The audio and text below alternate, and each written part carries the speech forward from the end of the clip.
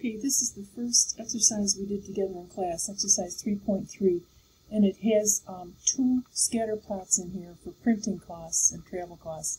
And you have the actual solution is down here, okay, out of the textbook. But there are a couple things to notice here, and one of the things we talked about was how important the relevant range was. Excuse me, when you come up with a cost function for this, it's only really relevant, say for printing costs, from 40 to, say, 90 clients. Okay, if you go beyond that, you don't really know what those numbers are going to be. And the other kind of smart thing that the book says is that it asks if this is linear or not.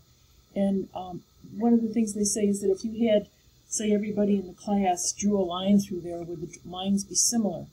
And you could say, yeah, they would be. Okay, so it does exhibit linearity. That's what you would say. Okay.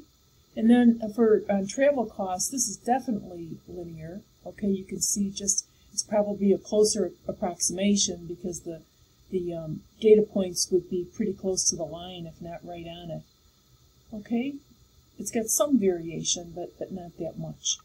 All right, and then the last thing they wanted to, the last is sort of a fluff question. This represents the first 7 months of activity using either of these trends.